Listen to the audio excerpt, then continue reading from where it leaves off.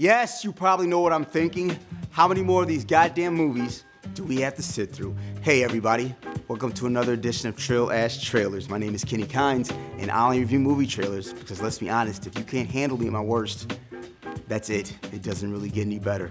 Hey, this episode, we take a look at Thor Ragnarok, the third movie in Marvel's acclaimed Prophet Cycle trilogy. So much has happened since I last saw you.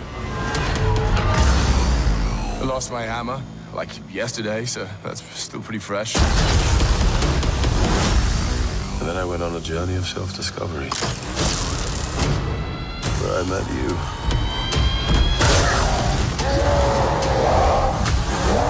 I'm not gonna lie, this trailer got me excited. I know it got you excited, right? It has everything. It has the 80s retro titles. It's got the curated rock soundtrack.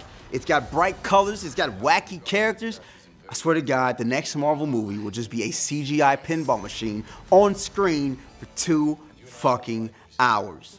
And I mean, everybody is excited about this trailer. Even James Gunn, the director of Guardians of the Galaxy 1 and 2, said that this was the finest and best trailer that Marvel has ever put out.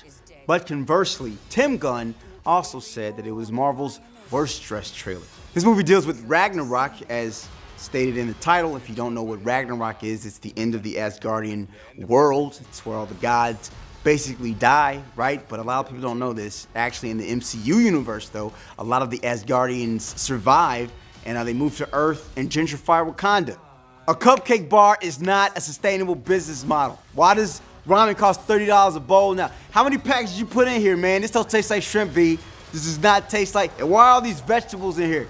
I would have ordered a salad if I wanted a salad, right?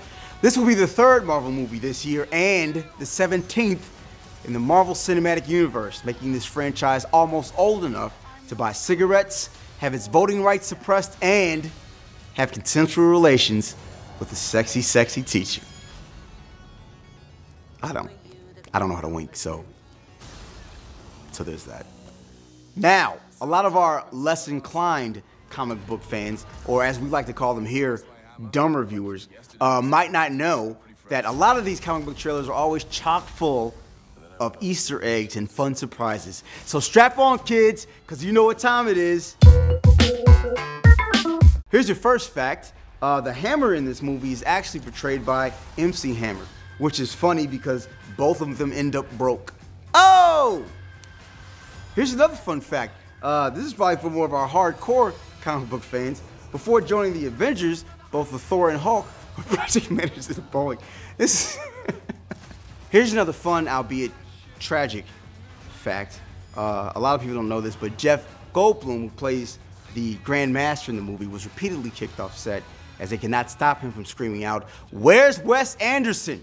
Oh look, here's another fun fact. The character of Thor is actually based on the god of thunder from Norse mythology? The very same one, also known as Thor. Neato! Cate Blanchett also stars in this movie as Hela, the Asgardian god of death. She looks like she's ready to wreck shit in this movie. She looks really good, but fortunately she'll only be making 60% of what a male villain would make. Actually, guys, in Hulk 451, Volume 1, the glass ceiling was retconned to adamantium. Shut up, nerd! Also looks like Thor finally got a haircut, and I'm glad, because no deity should be walking around with hippie hair down to his shoulders. Look at that. That's Johnny Unitas. Now that's a haircut I would sacrifice virgins to. You hear that, Vishnu? Now, if you haven't been following the marketing for this movie, the director Taika Waititi has been making several funny short films depicting Thor living on Earth in an apartment with a roommate named Daryl. And here we are. You know, it's a nice flat, as you can see, and we get along well. Yeah, I guess I just wanted to be around average, everyday people. And Daryl is an average, sort of everyday guy. So it works out well.